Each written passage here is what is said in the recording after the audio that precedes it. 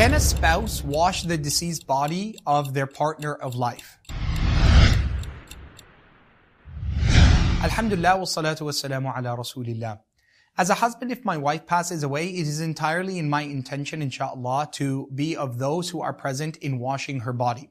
I know it's culturally, in certain cultures, that it's expected that only females will wash the female body, and that's something that's entirely acceptable. There is no prohibition for a husband to wash his wife, or a wife to be present for the washing of her husband. Your nikah does not cease the moment you have ended your physical relationship in that sense, and they have separated from this life. In fact, what we actually believe is that you become a partner with them in Jannah, according to the most correct opinions amongst the ulama.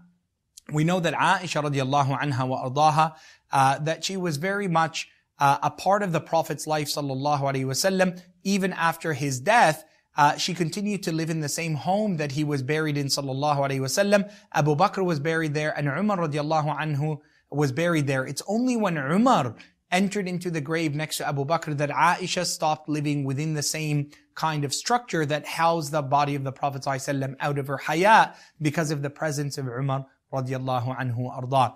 Salama, in the authentic hadith, when the Prophet ﷺ has passed away and they had gotten him ready and to be shrouded, she said, I placed my hand on his chest, sallallahu alaihi wasallam, and the musk that resided in my hand remained with me for Jumu'ahs, 1 week after the next, even though I would bathe and wash and make wudu, his scent was still there. So therefore she touched his body, sallallahu alayhi wa ala alihi wa sahbihi wa sallim.